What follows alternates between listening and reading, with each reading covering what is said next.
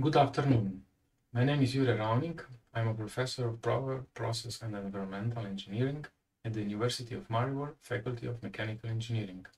In the Laboratory for Transport Phenomena in Solids and Fluids, we work on mathematical modeling and numerical simulation of transport phenomena. First of all, I would like to thank the organizers of the International Conference of Pure and Applied Sciences for the invitation to present this keynote lecture.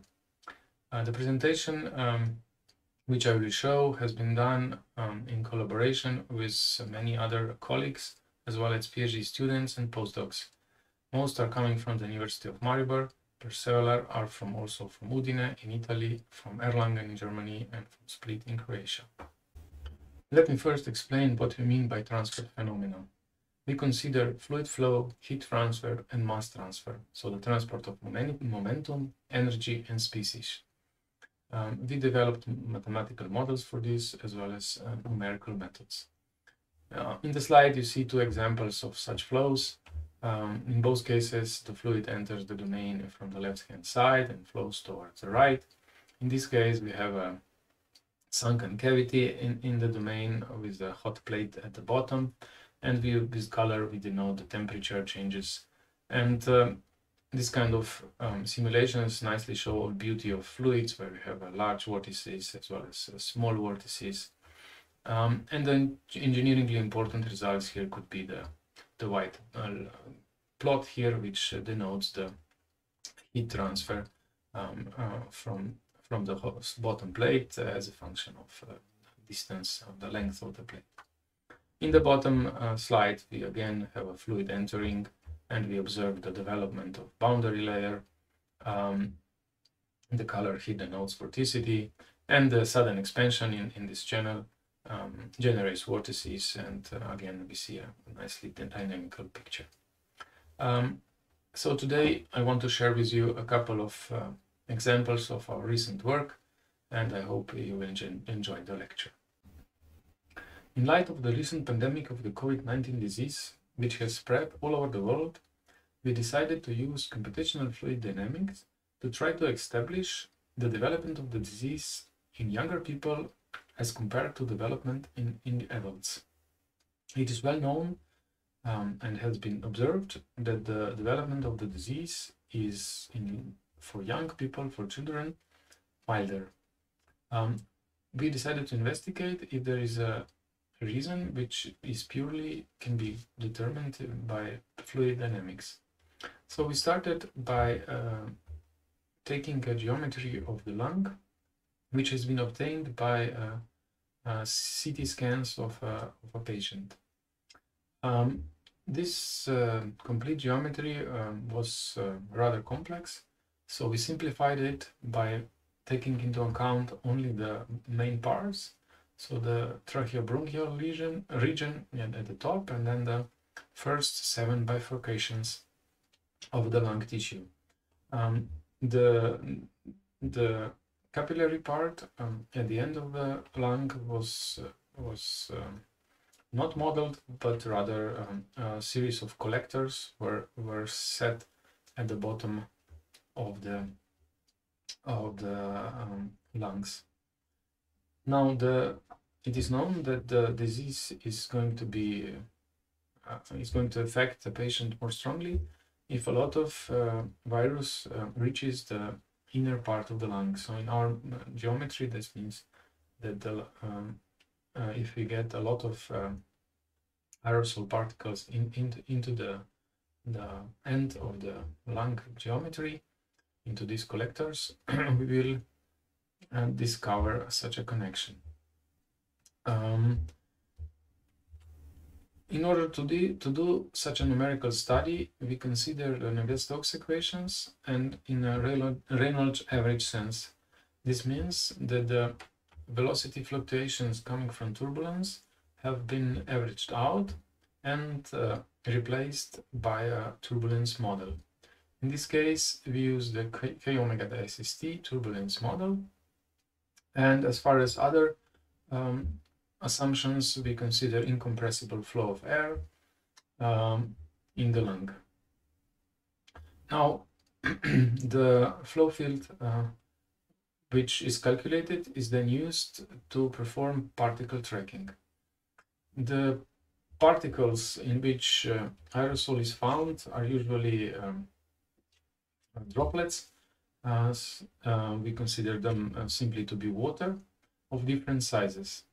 Now what happens is that during coughing, one produces a large amount of particles of different sizes, but the more dangerous ones are really micrometer size, so aerosols, which linger in the air for a longer period of time and can be inhaled by people coming into the same area as the patient. These really small particles happen to be due to simple breathing, sneezing, or coughing, but also they can occur from larger particles due to evaporation. These kind of particles are the biggest problem, since a large particle which has been, for example, sneezed out includes, since it was large at the beginning, has a huge number of viruses inside, and when it evaporates, it becomes small so that it doesn't settle, and it might cause problems and be an origin of the disease. So in the first assumption for particle tracking, we just consider pointwise spherical particles. So the reason for this assumption is largely simple. So due to small size, and since the surface tension in water scales as 1 over radius, the surface tension is strong enough so that the approximation of spherical particles is okay. On the other hand, the aerosols follow the fluid flow quite closely, so it is enough to consider them as pointwise, since the Reynolds number of the flow over the particle is much less than 1, and we can actually consider this to be Stokes flow. And based on this, we develop our mathematical model. We consider the acceleration of the particle to be a function of drag caused by the flow, relative velocity of the fluid across the particle, as well as buoyancy and gravity. The model for the drag force is in most cases just simply the standard Stokes flow model, since the particle Reynolds number, as I mentioned, for our types of particles will be quite small, and it will probably never reach values like 1,000, and it will stay around Reynolds number equals to 1 or less. Now, another assumption that we make is that the particle, so the aerosol, sticks to the lungs when it arrives into the vicinity of the lung wall. This is due to the fact that there is mucus in the lungs, and it's quite a good assumption that when the particle comes into the vicinity, it will simply be absorbed into the wall. And so in our simulations, we remove the particle away from the computation if it strikes the wall. One final thing that needs to be considered, since we are using a Reynolds averaged Stokes equations, the solution of the velocity field and the pressure field do not include turbulent oscillations. And on the other hand, these turbulent oscillations are generating additional forces on the particle, and the model to take this into account is based on stochastic dispersion, and it is connected to the turbulence kinetic energy via such an equation that the velocity fluctuation is proportional to K, which is turbulence kinetic energy. Now let us look at a couple of results for the flow computation in the lung. First, we designed several computational meshes in order to solve this problem. we used the finite volume method to solve the equations, and the software that was used was OpenFOAM. So different sizes of meshes were constructed with different number of boundary layers to capture the boundary layer of the flow in lungs. Due to the quite complex geometry, the meshing of this kind of geometry to produce a high quality mesh proved quite a challenge. So when we now compare the results for different meshes, which is shown in this figure, and on the left hand side we have a reference of some other researchers who also did the same case, and we see quite a good similarity, especially in the meshes on the right, which present the most fine meshes. So we see that we capture the area where the velocity field is large quite well. Also, we capture the recirculation areas, for example, right here. So the blue color denotes recirculation. In terms of the turbulence kinetic energy, which is the bottom panel over there, the differences are a little bit larger.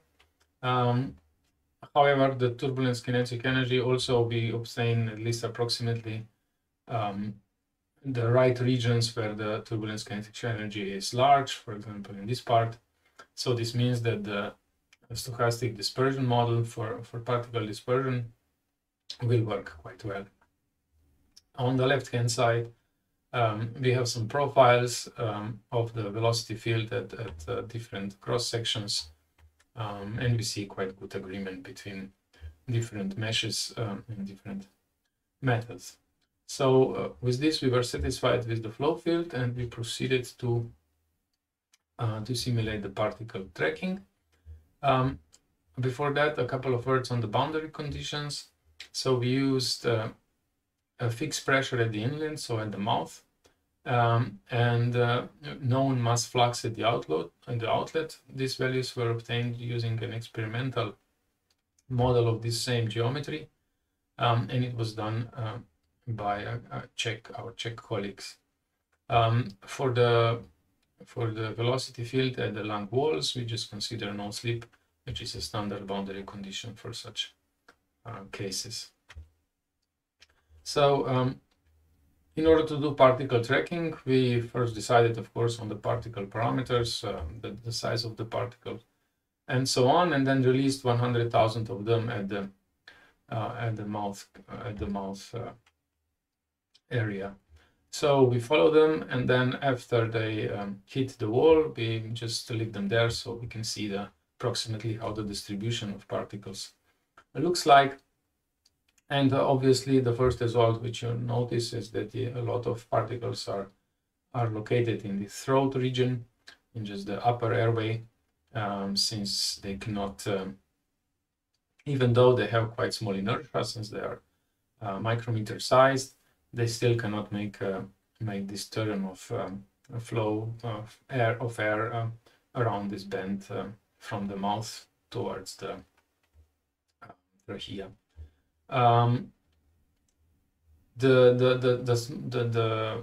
circular region over here is just an extension to get the flow field at the mouth into proper shape. So, and the particles are not attracting there. So we did several different studies like this, and the final results which we considered was to measure the deposition fraction, so the percentage of particles that deposited in different parts of the lung, as a function of the particle diameter. So we have particles between 1 micron and 10 micron, and we consider different age groups. So the age groups were established in the following way. The original lung geometry was for an adult male, and we scaled that geometry for different ages of children based on the data we found in the literature for the shape and size of the lungs in children. Also, we varied the pediatric respiratory rate, so how many breaths per minute are used by children